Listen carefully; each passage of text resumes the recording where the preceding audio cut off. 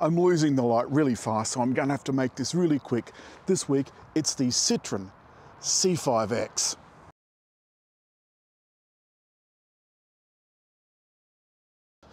This is just a sexier car all round than that C5 Aircross we did a few weeks ago. It's beautiful. They haven't got that weird twin LED arrangement at the top like the Aircross does. This is just simplified and beautiful. The triple headlights are down below and they work really well at night. The auto function is just spectacular, but I just like the shape of this. I think they've really got it right. It's got the same drivetrain from the C5 Aircross, but it's got nicer back suspension, and we'll talk about that in a minute. I know this light's a little bit dappled. I hate doing videos late in the afternoon, but you can see this beautiful hatchback shape, this executive hatch shape that has made Citroen what it is today. The CX, now this is called the C5X, and it reminds me very much of the CX. It also reminds me of the C6 Lainage. Sadly, big Citroen four-door coupes, or four-door hardtops, or four-door liftbacks, whatever you want to call them, never seem to do well. And that's a shame, because this is a spectacularly beautiful car. And I think if you were following this car up the highway, you'd be thinking it was pretty special. The back's relatively simple. It's just a simple liftback with this huge spoiler and the Citroen chevrons. And there it is. Whoops, it didn't like the, there we go. And inside the boot is fairly spacious.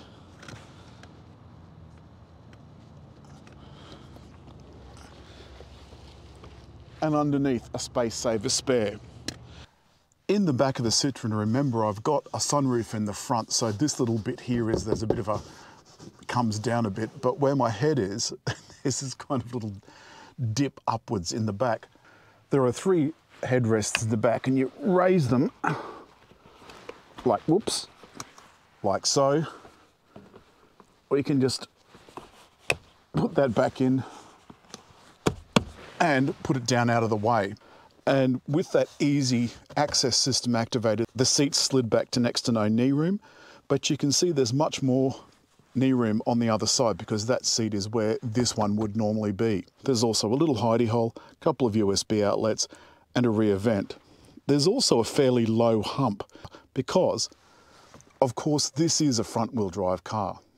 I'm in the front, I press start, everything comes to life and my seat slides forward.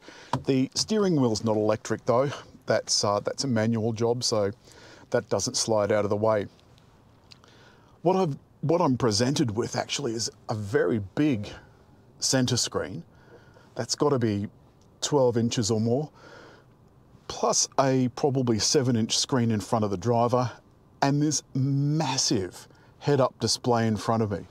I mean, it's really huge. It's about this wide.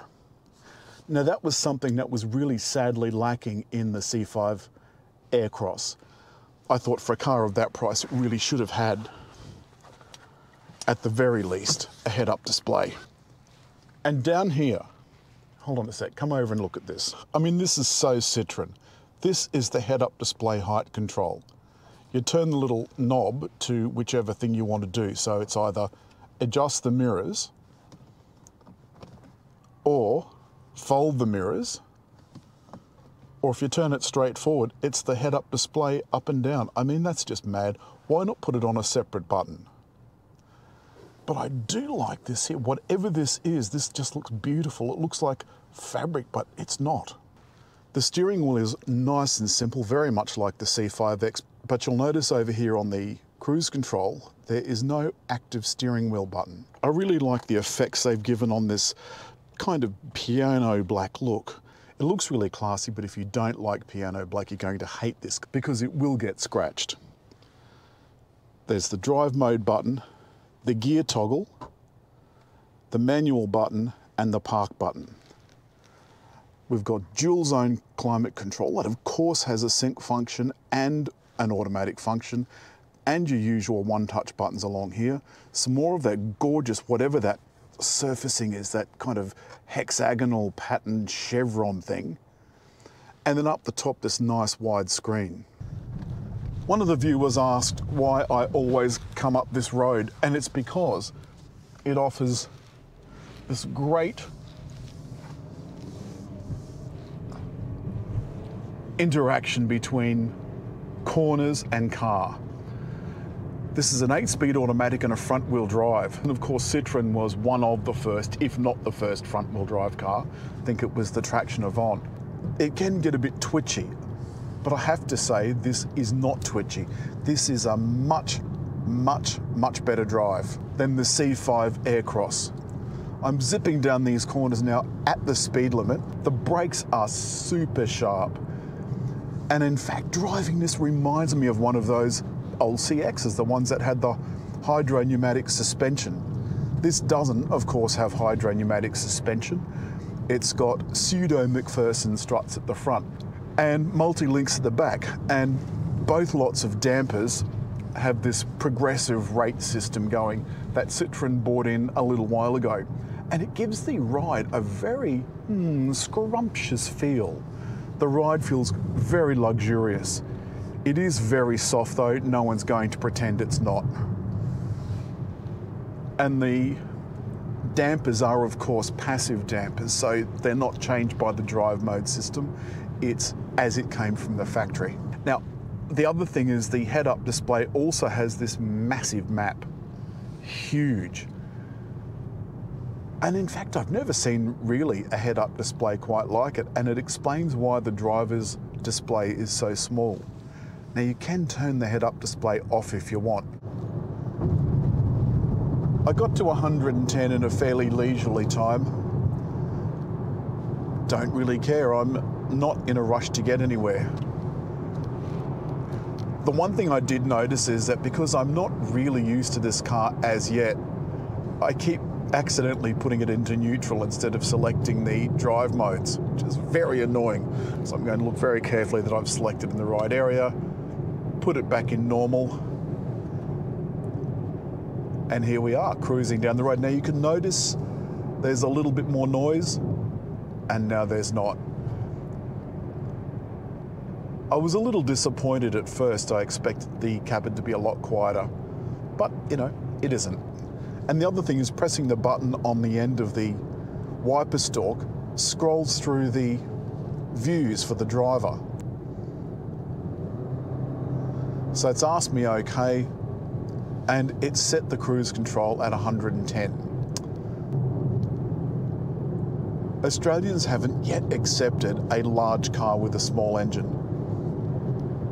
And it's probably why our car industry failed. Because all of our big family cars had big family engines, and they were terrible on fuel. Terrible. This 1.6 turbo petrol is brilliant on fuel, and it's showing me that I've got a range even now of 660 kilometers. The other thing that I like about the steering wheel is its CX reference. Down here at the bottom of the steering wheel, this big silver bar. The original CX, of course, had just one spoke, and that's just a little gentle nod to that.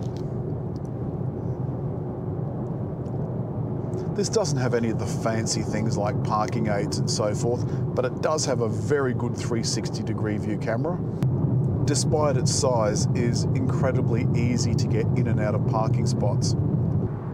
I've done about 200 kilometers-ish, a little bit more, and it's really been a pleasure. I love this car a lot. I was not so enamored with its SUV sister. I didn't dislike it, I just didn't think it was worth the money. This is also expensive, but there's something about me that really wants this car bad. The sun really is sinking now, so I'm not going to say too much more about this absolutely fantastic car. Gorgeous, beautiful, slinky, sexy. As always, hit like, leave a comment, and just over there to subscribe.